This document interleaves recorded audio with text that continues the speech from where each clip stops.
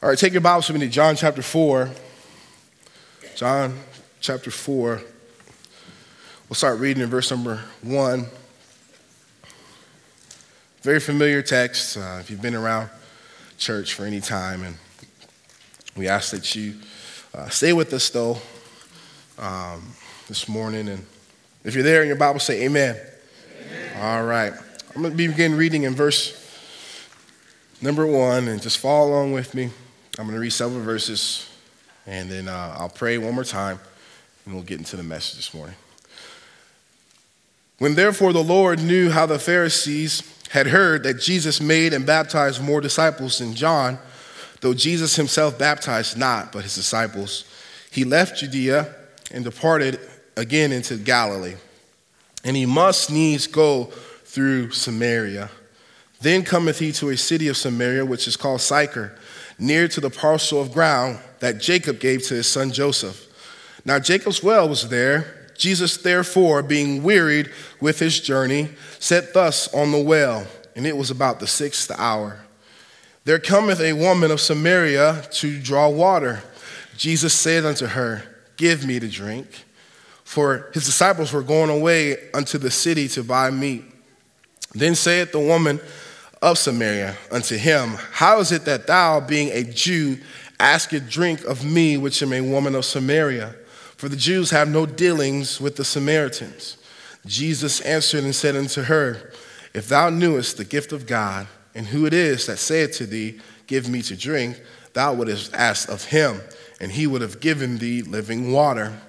The woman saith unto him, Sir, thou hast nothing to draw with, and the well is deep. From whence then hast thou that living water? Art thou greater than our father Jacob, which gave us the well, and drank thereof himself, and his children, and his cattle? Jesus answered and said unto her, Whosoever drinketh of this water shall thirst again. But whosoever drinketh of the water that I shall give him shall never thirst. But the water that I shall give him shall be in him a well of water springing up unto everlasting life.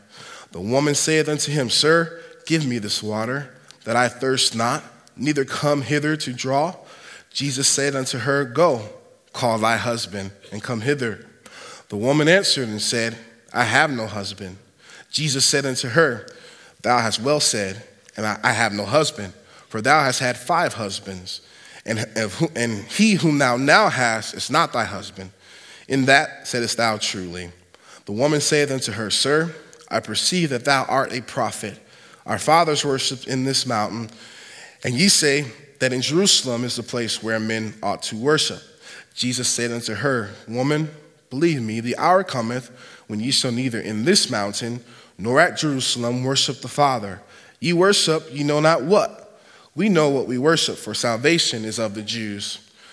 But the hour cometh, and now is, when the true worshipers shall worship the Father in spirit and in truth. For the Father seeketh such to worship him. God is a spirit, and they that worship him must worship him in spirit and truth. The woman said unto him, I know that Messiah is coming, which is called the Christ. When he is come, he will tell us all things. Jesus saith unto her, I that speak unto thee am he. We'll stop there. We'll pray, and we'll get into the message this morning. Pray with me. Father, we ask that you would speak now, that you would take over. Lord, I pray you would empty of self any sin that would hinder your spirit from speaking clearly. Lord, I pray that you would fill the hearers with your spirit. Lord, that they would receive your word as it is, the perfect word of God. And Father, I pray that we would be challenged today, that we would be encouraged and strengthened. Lord, do what only you can with your word. And Lord, we'll thank you for what you do. It's in Jesus' name we pray. Amen. In John chapter 4, we get this extraordinary encounter of Jesus with a woman unnamed at a well in Samaria. And we find a lot about Christ based upon how he operated. And this morning, we're going to see how Jesus, of course, is the hero of her story and the hero of all of our story. You see, once Jesus inserts himself into our life, and we'll see here in this woman's case, in her life, everything changes for the better. And we're going to get a glimpse into this special time in this woman's life, and we're going to see how Jesus made it all happen. I want you to understand this morning, I don't know your story. I'm getting to know a lot of you, but I can tell you, if you are saved this morning, if you are in a relationship with God through a relationship with Jesus Christ, Jesus is the hero of your story. It doesn't matter if you come from a background of church and family who love the Lord. It doesn't matter if you come from a different background similar to this woman here, of a past of sin and disappointment and hopelessness. Jesus is the reason that we have any hope. And we're going to look at this story this morning. I want you to follow along with me this morning. I want you to notice with me first Jesus' compassion. I want you to see. The Bible says in verse number 4, and he must needs go through Samaria. Now, let me tell you, this was not the norm. You see, the Jews, they had no contact with the Samaritans. Samaritans were half Jews who had intermingled and intermarried with the surrounding nations. And with that, with those unions, they began to take on the parts of their religions. And so the Orthodox Jew would no way want to go anywhere near Samaria. Matter of fact, the trip from Judea to Galilee, a Jew would take at least 30 miles out of the way to avoid Samaria. It was a big deal. And the Jews had some prejudice in their heart against the Samaritans. And this was something that was very prevalent in that society. But we see Jesus breaks the protocol. You see, because Jesus loves the whole world. There's no one beyond the love of Jesus Christ in here this morning. I don't care what nationality. I don't care what your background is. I don't care your failures. Jesus loves you this morning, and he is not standoffish about it. He loves you with all that he is, and we see his compassion coming forth. He said, I must needs go to Samaria. So he makes this journey to Samaria. And as he gets there because he had an appointment with this woman at the well. Now, the Bible says that this woman came to the well, which was in the city of Sychar. And it was at the 6th hour. That meant that it was 12 noon when the sun was the hottest.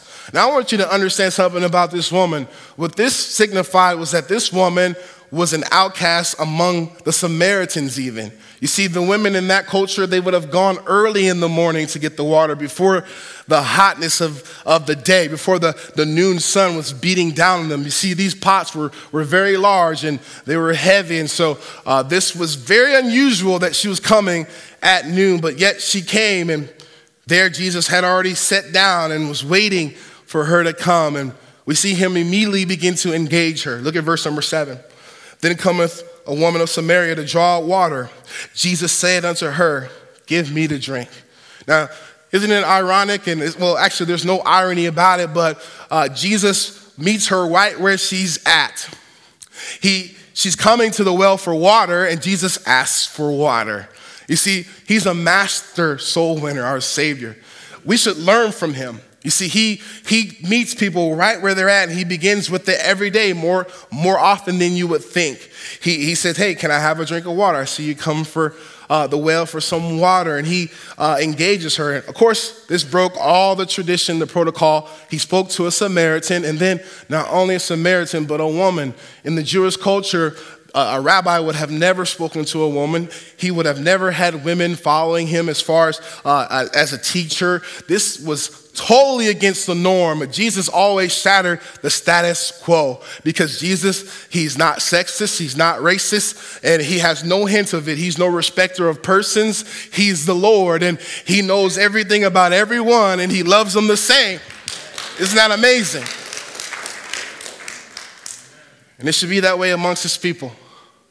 There should be no racism. There should be no sexism. There should be women. In Jesus' ministry, he elevated women.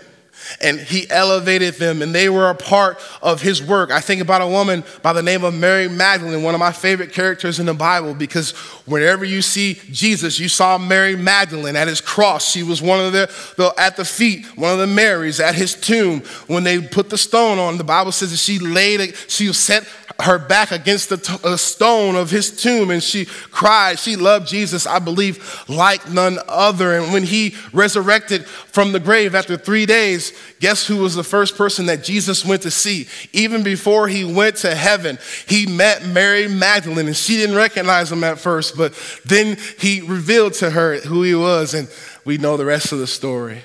I want you to know God, he looks at the heart. He doesn't look at gender. He doesn't look at socioeconomical success. He looks to the heart, who loves him. And so he meets this woman at the well, and he begins to engage her in the everyday. In verse number 9, the woman, she's blown away that he would speak to her. And he says, how is it that thou, being a Jew, askest of me, a woman of Samaria, and the Jews have no dealings with the Samaritans? Jesus then makes a transition. Look at verse number 10, from the everyday to the eternal. Jesus answered and said unto her, if thou knewest the gift of God, and who it is that saith to thee, give me to drink, thou wouldst have asked of him, and he would have given thee living water. So remember, the conversation started with Jesus asking for a drink. And now Jesus is transitioning to the eternal. He says, if you knew who I was, if you knew the gift of God, and Jesus is God's ultimate gift to man. And he said, hey, if you knew who I was, you'd be asking me, and I'd give you living water. And you know, Jesus was masterful in going from the everyday to the eternal. You know, sometimes as believers, we get caught up in the everyday and in the mundane. And when we're engaging people or even our family or our children, very little times do we transition from the everyday to the eternal. You see, small talk is good, but sometimes we need to transition to the more pressing needs, the most important things. And that's Jesus and the gospel of Jesus Christ. And this is what Jesus did so masterfully. He did it effortlessly. And he began to talk to her. He said, hey, if you knew who I was, you'd be asking me. And he begins to speak and tells her about the living water, which of course is a representation of salvation, the Holy Spirit living in someone. And look at verse number 11. The woman said unto him, sir, thou hast nothing to draw with, and the well is deep. From whence then hast thou that living water? So the woman, she's still on the everyday. She quite hasn't caught up to Jesus yet, but we're going to see Jesus patiently bring her along. And then Jesus answers, she asks him a question. Are you greater than Jacob, the one who gave us this well and drank from it, and his children and his cattle? And Jesus explains once again the eternal illustration he's giving. Verse 13, Jesus answered and said unto her, whosoever drinketh of the water, of this water, shall thirst again. But whosoever drinketh of the water that I shall give him shall never thirst. But the water that I shall give him shall be in him a well of water springing up unto everlasting life. So he's saying, hey, the water that I'll give you, the illustration, of course, it will be a wellspring that you'll never thirst again, and it will lead to everlasting life. And he's speaking to her on the eternal. And so now she's intrigued. Now that Jesus has revealed more, she wants this water. And then look at verse 15. The woman said unto him, sir, give me this water that I thirst not, neither come hither to draw. And Jesus begins to delicately point out her need for salvation. You see, I've learned this, guys. People don't get saved until they realize that they're lost. Salvation isn't as appealing until sin and the reality of it is brought to light. And we've got to be careful about this, but it is necessary. Repentance is necessary in salvation. You know, when you're sharing the gospel with your loved ones or someone God allows you to, just let the Spirit lead you. And do it in such a way that you don't offend the person. Well, maybe you'll offend them, but do it in such a way that you love them, that is speaking the truth and love. And we'll see Jesus do it here right now. Look at verse number 16. Jesus said unto her, go, call thy husband and come hither. So Jesus, he knows everything about her, and he says, hey, go call your husband. The woman, she speaks to him. She says, I have no husband. Verse 17. Jesus said unto her, thou hast well said, I have no husband, for thou hast had 5 husbands, and he whom thou now hast is not thy husband. In that thou saidest thou truly. So Jesus brings up something that wasn't very comfortable, but he does it in a tactful way. And I want you guys to understand something. The gospel is offensive. If you're afraid of offending people, the likelihood of you being used by God is going to be limited. I'm going to say this. The gospel is offensive, honestly. The Bible says that it will split homes.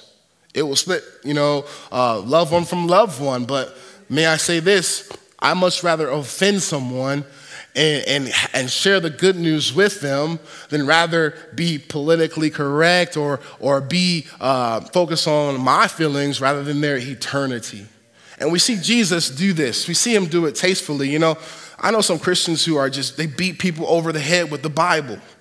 The Christians, we get a bad rap because they go to, gay parades and they hold up the signs that you're going to hell or they picket soldiers' funerals and they do things they blow up abortion clinics. And that's not the way that Christians, Bible believers should ever operate. But we should be salt and light in our generation. And when we do have the opportunity to speak to people about their need for a Savior, we do not need to gloss over the part of sin. And I know there's some preachers who do not like to use the word sin. Thank God we don't have one of those preachers here. But let me say this. People have to know they're lost before they understand their need to be saved. And this is what he does. He says, hey, I know you don't have a husband. You've had 5. And the one you're with now, you're living in an adulterous relationship. And I imagine Jesus did it just like that. I imagine Jesus didn't say, let me tell you something about you. I know who you are. I imagine he did it calm, collected, with grace. The Bible says, let our speech always be seasoned with grace. Sometimes you have to have difficult conversations, but let it be done in the right spirit. And so this is what Jesus does. He brings out her sin, and I want you to see her response, and this is a lot of people's response, guys. She then becomes religious. She tries to use religion to cover her sin. And let me say this, religion can never pay for sin. See, religion is this. It says man working to get to God. But salvation, Bible salvation, is God coming down to man and saving them from their sin. And this is what this woman tried to do the other thing, religion. Look at what the Bible says, verse 19. The woman said unto him, Sir, I perceive that thou art a prophet. Our fathers worshipped in this mountain, and ye say that in Jerusalem is the place where men ought to worship. So she gets religious with God. And a lot of people in the last day, they're going to try to get religious with God and say, God, I did this. I was at this church. I got baptized. I did all these things. And he's going to say, sadly, depart from me. I never knew you. But look what Jesus does. Jesus said unto her, verse 21, Woman, believe me, the hour cometh when ye shall neither in this mountain nor yet at Jerusalem worship the Father. Ye worship ye know not what. We know what we worship for salvation is of the Jews. So he calls her out. He said, you have religion, but you don't even really know God. You have a place where you worship, but the worship that you're offering, it's not the true type of worship that God is seeking. And apart from a relationship with Jesus, we can never worship God. And he begins to break it down more. Verse 23, but the hour cometh, and now is, when the true worshipers shall worship the Father in spirit and in truth. For the Father seeketh such to worship him. You see, a person has to be indwelt by the Holy Spirit of God. And how do they come in a relationship with God? Through the truth of the word of God. You see, faith cometh by hearing, and hearing by the word of God. There's no way a person who's unregenerate can worship God. They can't have a relationship with God. And this is the importance of the gospel getting out. And this is what Jesus is sharing with her. And then he goes on and he reveals about God. God is a spirit, and they that worship him must worship him in spirit and in truth. So Jesus just completely puts down the religion. And if you're here this morning and you're holding up your religion, or maybe your religious pedigree, or maybe the fact that you've been baptized, or you're a member of this church, and you think that your works or your worship is what's going to save you, may I say to you, it will not hold in the day of judgment. Only a relationship with Jesus Christ is the way to heaven, the way to redemption. So Jesus, he puts down the religion, and then the woman responds, and she said unto him, verse 25, I know that Messiah is coming, which is called Christ. And when he is come, he will tell us all things. So she's on the right track now. And little does she know how right she is. Look at verse 26. Jesus, so she went from religion to a person. Let me tell you this, guys. That's how salvation works. From religion to a relationship with the person of Jesus. And look what takes place. Jesus saith unto her, I that speak unto thee am he. Boom, mic drop. Jesus inserts himself in her story. God himself shows up in her story. I want you to think about the time when God showed up in your story. The day that you trusted him, when you heard the gospel, when someone shared with you, maybe it was at a church, maybe it was your parents, I don't know, maybe it was a friend, maybe at some type of Bible club, maybe it was, I don't know when it was, but Jesus showed up. He was seeking you, just like he sought out this woman at a well in Samaria where she was an outcast, even among outcasts, but Jesus loved her, and he went there for the purpose of seeking and saving her. And may I say today, may we never get over that. Think about the day he showed up in your life. I remember, 9-year-old boy, little nappy head. My mother, she's here this morning, she let us go to a summer camp, a Christian summer camp, and it's called The Sky's the Limit. I'll never forget it, in Denver, Colorado. And we rode a bus for 5 days to this camp, and we had a blast and doing things that I had never done before, like, canoeing and archery and just so many things and activities, and I had a blast that weekend. But I'll never forget the last day of that camp when the preacher got up and he preached John 3:16. For God so loved the world that he gave his only begotten Son, that whosoever believeth in him should not perish, but have everlasting life. And when I heard that, I realized I knew I was a sinner. I knew I needed Jesus. And that day I trusted him as my personal Savior. Little did I know where that would lead, but it was the greatest day of my life. And if you don't have a time, a place, a moment in your life where you can point to where you trusted Christ, and this morning I just want to urge you, don't leave here without getting that settled. You can settle it. The Bible says that you can know that ye have eternal life. He that hath the Son hath life. He that hath not the Son of God hath not life. The Bible is very clear. It's a decision that we have to make to trust Jesus Christ. And so I want you to see Jesus tells her who he is plainly, more than he did to any of the religious leaders of that day. Remember, they would come to him and ask him, who are you? Who are you? How you teach? How are you doing these miracles? How are you doing all these things? And he would never say to them, hey, I'm the Messiah. But here to this woman, he says it just very plainly, but I want you to see somewhere between verse 25 and 28, this woman, she gets gloriously saved. She places her faith in Jesus that day. And I want you to see verse 27. The Bible says, and upon this came his disciples and marveled that he talked with the woman. Remember, he was breaking all the rules by talking to this woman in Samaria, but he does those types of things because he's God. And so they're wondering, hey, why is he talking to this woman? What's going on? Here goes Jesus again. Doesn't he not know this is against the rules? And so they are coming back from Subway with all the sandwiches and they're just moseying along, how men are. We don't always have much direction, but they come up and they see him talking to this woman. Verse 28, I want you to see this. The woman then left her water pot. Now, it's a big deal when a woman leaves behind her Tupperware.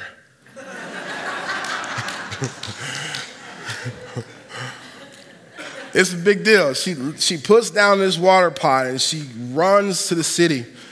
I want you to just get that for a moment, though. Faith always has a response. Faith in Christ, there's always going to be some fruit. Now, I'm not the expert of how it comes out, but I've seen people who have truly gotten, saved and they understand. And usually it's the people who come from checkered backgrounds, you know? I'm just gonna be honest with you. Sometimes people who grow up in church all their life and they know all the verses and they never really got into deep, dark, what we would call deep, dark sin, because sin is sin to God. Let me just be straight with you.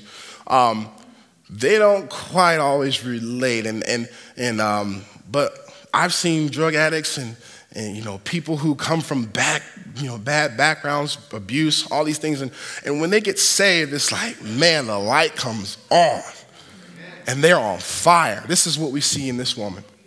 Look, she left her water pot and went her way into the city and saith to the men. So she finds the men. Maybe she goes to that mountain where they meet to worship. I don't know where she goes, but she finds the leaders. She goes to the heads and she says, hey, come see a man, look, verse 29, come see a man which told me all things that ever I did. Is this not the Christ?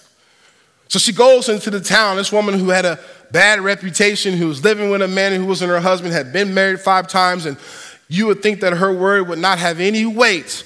But let me tell you something, someone who's filled with the Spirit of God, someone who's in relationship with God, you see, God will take those words and he will use them the way that only he can. And so she goes into the city and she tells them, and the Bible says in verse number 30, then they went out of the city and came to see him. So can you imagine all these men coming out following this woman, and they come and they see Jesus, and immediately I believe Jesus would have begun to engage them. But let me stop for a minute. We have to insert the disciples once again. Let me see what they're doing while all this is taking place. The Bible says, in the meanwhile, verse 31, in the meanwhile, his disciples prayed him, saying, Master, eat. So they're saying, here's your sandwich, Lord, have some food. But look at this, verse 32. But he said unto them, I have meat to eat that ye know not of. Therefore said the disciples one to another, hath any man brought him out to eat? So they're saying, hey, did Jesus order takeout while we were away? Like, what's going on? We just made this long journey. We're all starving. We're waiting for him to bless the food so we can eat. We don't, ever been to a party where everybody's, waiting for the first person to eat? Probably something similar to that, him being the leader. And so they're like, come on, eat. Let's eat. And they're thinking about their physical. But Jesus says, I have meat that you know. Look at it. Jesus said unto them, verse 34, Jesus said unto them, my meat is to do the will of him that sent me and to finish his work. You see, Jesus, he had satisfaction outside of the physical. He found satisfaction in doing the will of God. Let me tell you this, guys. When we seek first God and his kingdom and his righteousness and his ways, there is a satisfaction there that can be found nowhere else for the child of God. I promise you guys, I like I said, for the last several months, I've worked in Beverly Hills, and I've seen people with lots and lots of money with no peace, no joy. And a lot of times we as believers, we buy the devil's lie that objects and relationships, like this woman at the well, she had many relationships, but still she was not fulfilled.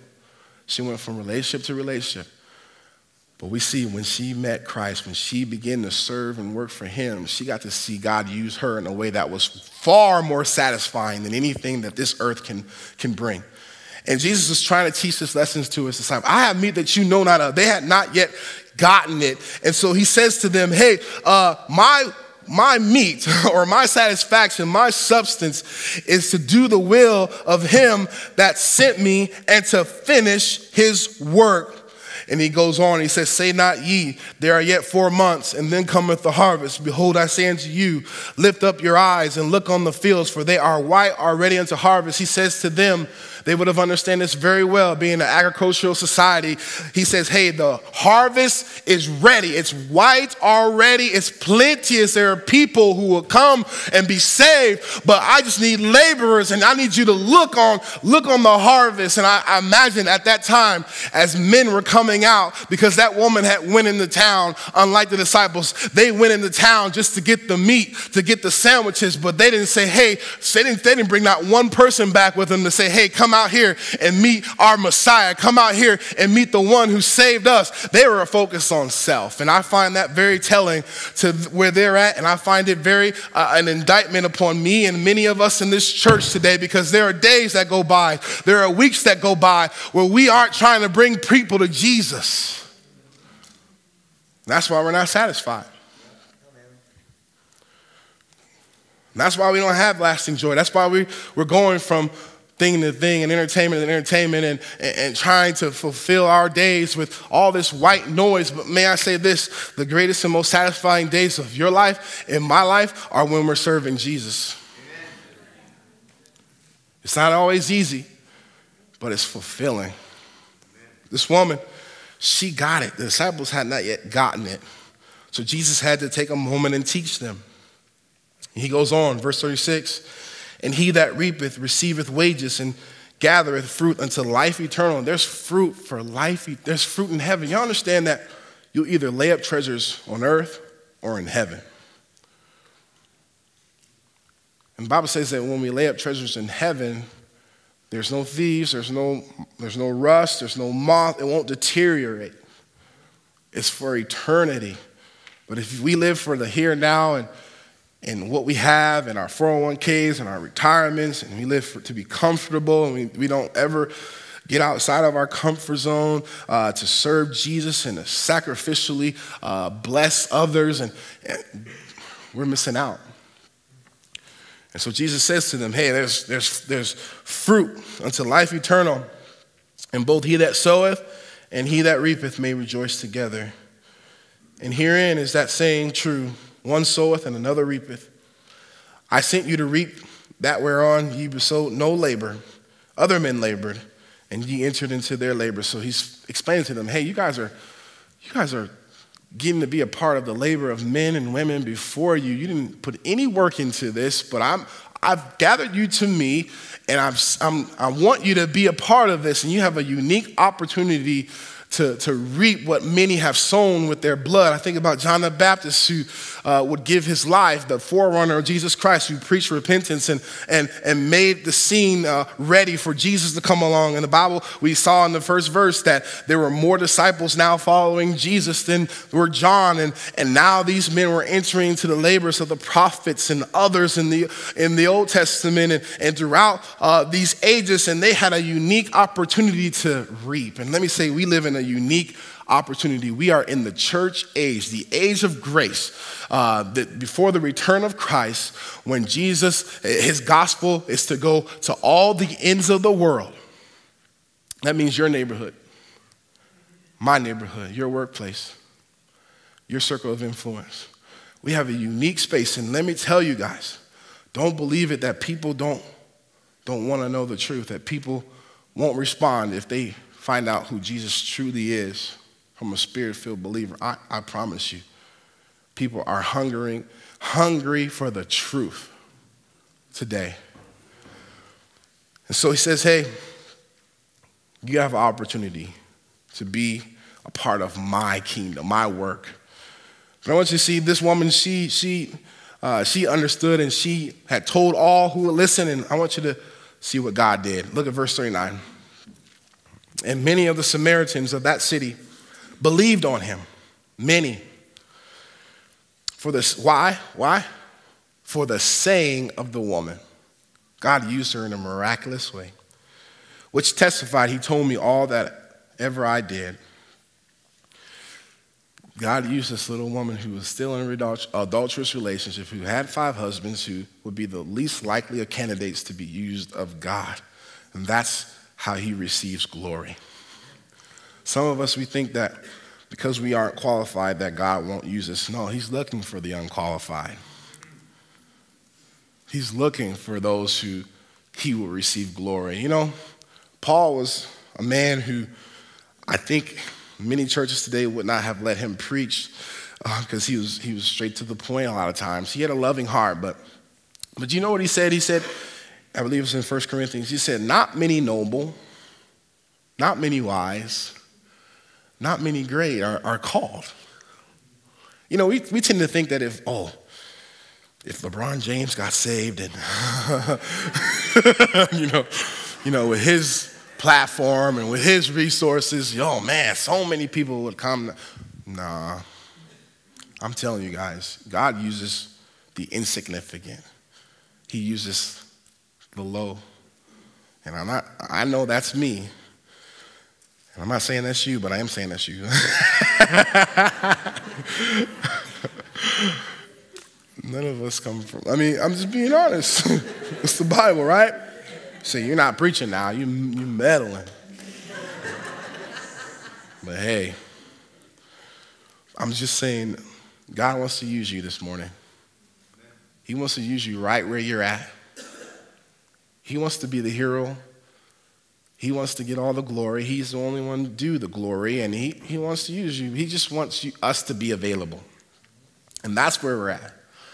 That's where we make the decision. You see, a lot of Christians just aren't available. They have their life planned. I'm going to do this, and this. I'm going to retire by this age. I'm going to do, just no seeking first the kingdom. And that's where we get in trouble. That's where we find the emptiness of even success. And so many believed on Jesus. And so verse 40, they besought him, the Bible says, that he would tarry with them. He would stay there, and he abode 2 more days. And the Bible says, verse 41, and many more believed because of his own word. And they said to the woman, see, they knew where it all started, though. They knew who God used to get this. They went back to the woman, the ones who got saved during the 2 days after hearing Jesus. Now we believe, not because of thy saying, for we have heard him ourselves, and know that this is indeed the Christ, the Savior of the world. Many more believe. Just a few years later, we find God sending another preacher there by the name of Philip, and he held a revival there, and many more Samaritans. You see, this woman was the first fruits of many in Samaria. Remember when Jesus gave the commission, he said, go ye in all the world and preach the gospel to every creature. And he says to go into Judea, Jerusalem, Judea, Samaria, and to the uttermost parts of the world. And if you see how the gospel propagated from the early church, it went just in that order. Jerusalem, Judea, Samaria, the uttermost parts of the world. This is all part of God's plan, and God used her. And may I say this, guys, I hope this encourages you, because God wants to use you. I don't care what your background is. I don't care what you don't know. All this woman said to them is, hey, come see somebody. Come see a man. come. I don't know how to explain it all, but come see. And we've got to get that fire lit back in us where we say, hey, guys, come. I just got to share with you about Jesus. I just want to tell you what he's done in my life. See, he's changed my life. That's what we got. That's the baseline of Christianity. Her priorities changed that day. She went to the well for water. She left her water pot. She went into town because she had news that needed to be shared. It was urgent news, and God used that. The disciples weren't quite understanding that yet, but Jesus taught them. He took the moment as a teaching moment so that they could be reminded, hey, the harvest is white already. It's ready. That word white, what it means is it was overripe. It was ready. And guys, let me say, our culture, our country, we're at a crossroads. And a lot of people, I believe in the days ahead, are going to be more open to the gospel than maybe in decades prior. Let us be ready, like this woman, once she came into a relationship with Jesus, let us be ready to be a witness. And let us tell them of our Savior, the hero of all of our stories.